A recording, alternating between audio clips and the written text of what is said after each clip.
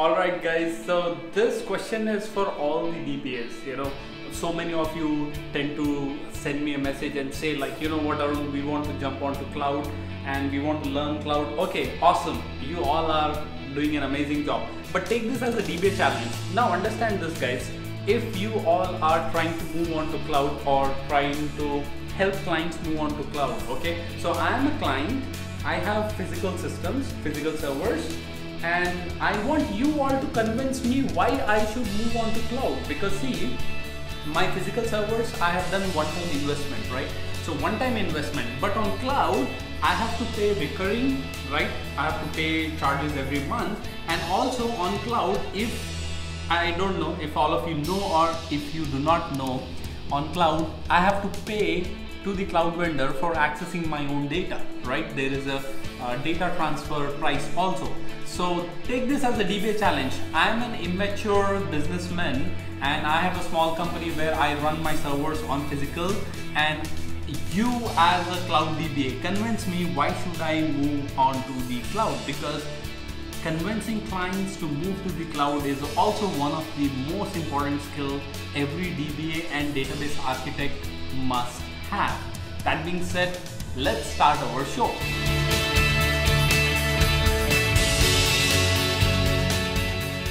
Welcome back guys, and let us start right away our show with the first question of the day. I'm just in a hurry to take this show. I don't know why I have such high energy levels today, but still, let's start our show with the first question of the day. How to restore Rman backups on a different node when the directory structures are different? Very simple and straightforward. So guys, if you know about two of the most important Rman parameters, and these parameters are the ones that help you convert the file names while you are like cloning or transferring the backup files or restoring the backup files on a different server which has a different directory structure, right? Now the first one is like, okay, before I tell you about the parameters, let us understand the things in a simple way. There are two types of files that you will probably restore using the Rman, right? One is the data file, second would be redo log files, correct? So in case on a new server the directory structure is different, so you need to rename or change the directory locations for the data files or for the log files, right? These are the two files for which you would want to restore into a new location. Now in this case, there is one parameter which is called as db file name convert. This will allow you to convert the file names. So on your source destination you have a different directory structure. Now you want to convert that directory structure into the target destination, right? So on the target destination the complete directory structure is different. So db file name convert, you give the source directory structure, comma, you give the target directory structure. So what Rman will do is it will replace the entire directory structure of the target onto the source data file, and then it will perform the restore into the new location. The same thing goes with log file name convert. So this log file name convert parameter will allow Rman to change the locations for the redo log files. Simple, straightforward two parameters. And I guess guys, if you are sitting in an interview and if there is an interview question regarding Rman cloning, these two parameters are very important and you must know about these parameters. I would request you all to read about these two parameters. Very simple, straightforward. And also guys, you might have this question, what if the directory structure is exactly same? You don't have to do anything, right? Because Rman will restore into the same location as the source server. So if the directory structures and locations are same, no need to use this parameter. Meanwhile, let's jump on to the next question of the day. We have a dblink that connects to production server.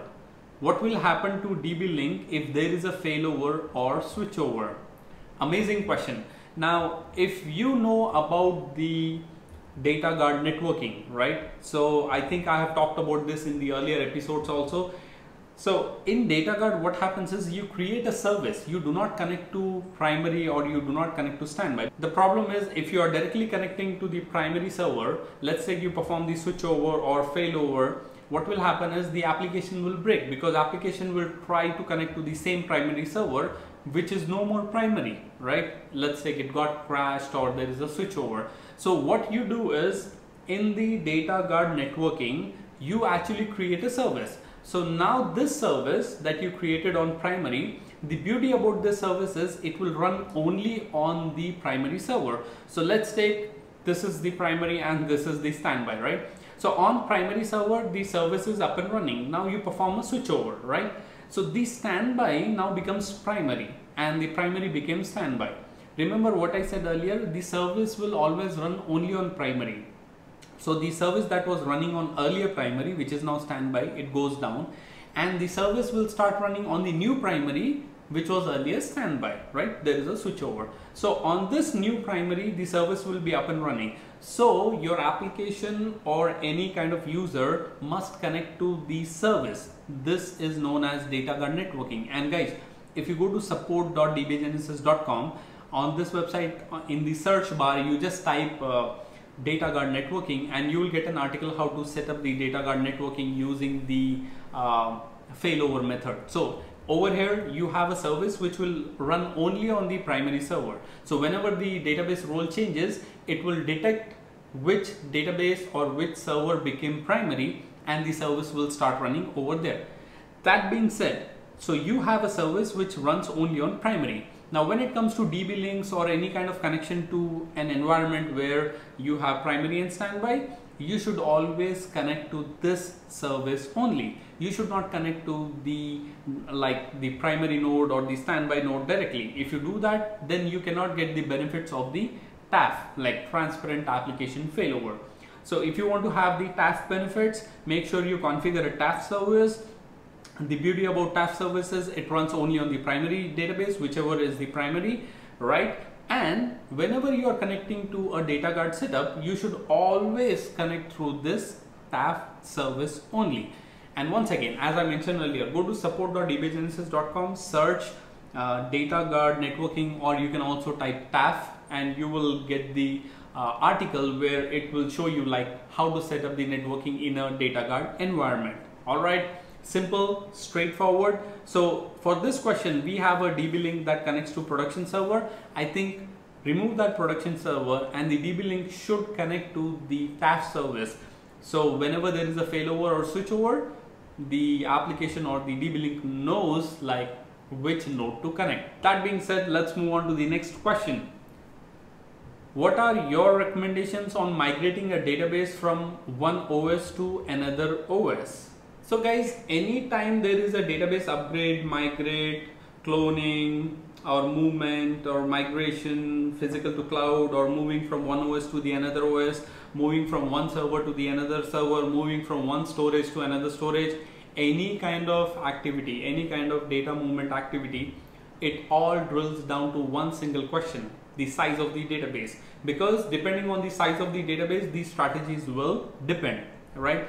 Now that being said, for this question, what are your recommendations on migrating a database from one OS to the another OS? Once again, it depends on the requirements. What are your requirements and what is the size of the database, where the servers are located. Like one server might be in US, the other server might be in Singapore. Then there is network travel that is involved. Now again, these strategies will change. Now, if this is a question where the data center is at one location, you have two servers, I think you can go with Golden Gate. That's the simplest one. I know it adds up complexities in terms of licensing and all. So my choice would be between Golden Gate for server migration, or I can also go with Rman, depends on like the situation, requirement and the environment. Or probably I can also choose to go with data pump if the database size is very small. So different strategies for different size of the database, and also if we have tape backups, then can we move those tapes from one location to the another location and perform the restore? And if we have SAN storage or NAS storage, can we take the Rman backup onto the NAS storage, which is shared onto the other server, and then perform a restore? Thousands of variations and probabilities will come up, but it all depends on the kind of environment you have. So I cannot say, but my choices are very clear. Like in case if the client can afford and if they have Golden Gate, I would probably go with Golden Gate for the server migration. Or simple enough, you can always go with Rman backup, like restore and recover. And the third one, if the database size is very small, I would choose to go with data pump. That being said, let's move on to the next question. I would like to rebuild standby database.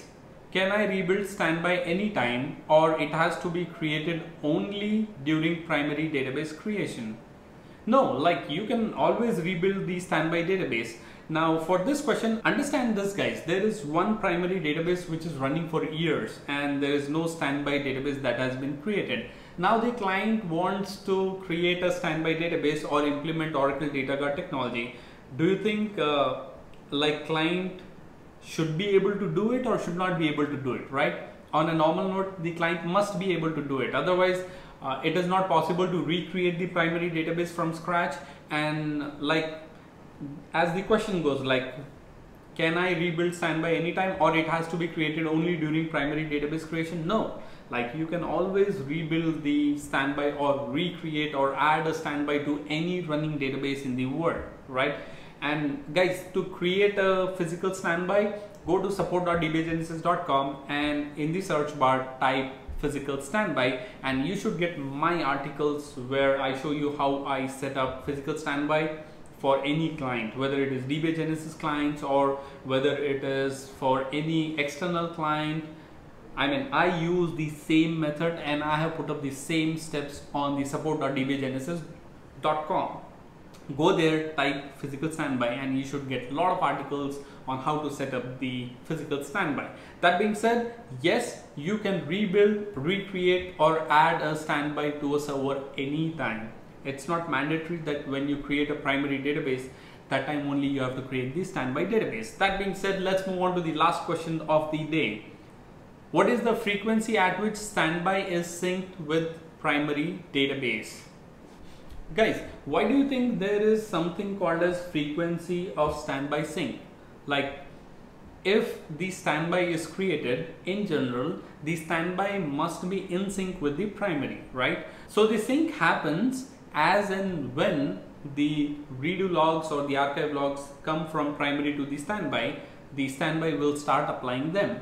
Now, that being said, there is a way that you can add a delay that is known as apply delay. So you have MRP process. The MRP process can be delayed. You can tell that, you know, whenever we are getting archives from the primary, you can still delay the archive apply onto the standby, right? So when it comes to frequency of the DR sync or the standby sync, there is no such frequency. As and when logs comes in, the standby will keep on applying. Yes, there are thousands of scenarios you can delay. You can delay the shipping of the archive logs. You can delay the apply of the logs onto the standby. Yes, you can do that. Now take this as a debate challenge. What I want all of you to do is comment below this video and let me know what is the command to delay the log apply on the standby by 1 hour. Alright, I'll rephrase my question. So I want to delay the log apply onto the standby by 1 hour. So like exactly at 1 PM, the archives that are generated from the primary when they arrive onto the standby, I want those archives to be applied after 1 hour. So there should be a delay of 1 hour. So how do you add those delay? Now I want you all to comment the exact command, or what command you will use to delay the log apply onto the standby by 1 hour. Alright, that's your debate challenge. And guys, I think I had these questions for the day. Now let's move on to the most exciting part, and that is the bonus question.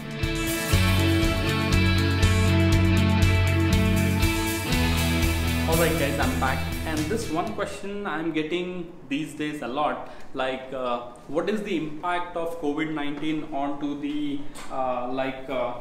DBAs and on clients, or what is the trend that I'm personally seeing into the online world. So if you ask me personally guys, one best thing or one good thing that COVID-19 has done is it has accelerated the cloud adoption. Understand, so many companies were fearing to move on to the cloud, but due to COVID-19 they understood that there might be a situation in future where people have to lock down or people have to stay at one location and people will not have access to their offices. In that case, the physical servers that they that the companies are relying on that might become a challenge in future. So accessing their own physical servers, we all know, like due to COVID-19, all of us couldn't access our offices and couldn't travel, right? So this actually forced small businesses to gain trust on cloud, and now they are heavily moving on to the cloud. So like all these small companies, all these small businesses are now running fast to move on to the cloud. Now that being said, like DBA Genesis, as we help companies in database services, remote DBA support, now we are seeing a lot of people contacting us for the cloud migrations. And I also see that trend, that very small companies where like they had one simple small server in the office, even they are now moving on to the cloud. So one best thing that has happened due to COVID-19 is it has accelerated the adoption of the cloud. And in the near future, like I'm not even talking about 1 year or like 2 years from now, I'm talking about like within next quarter or next 3 months, you guys might see a lot of jobs and a lot of projects on cloud. Now this is your golden opportunity, that if you guys can use this lockdown period to read and learn or make yourself comfortable with the cloud technologies, this is your golden chance. What I want you all to do is, if you want to just test it out, go to all the job portals and search for the cloud jobs. Now what you will see is, you will see a trend of a lot of cloud jobs where every company, every small company is now hiring people who are good at cloud. That being said guys, I'll take a leave and I'll meet you all in the next episode. Bye.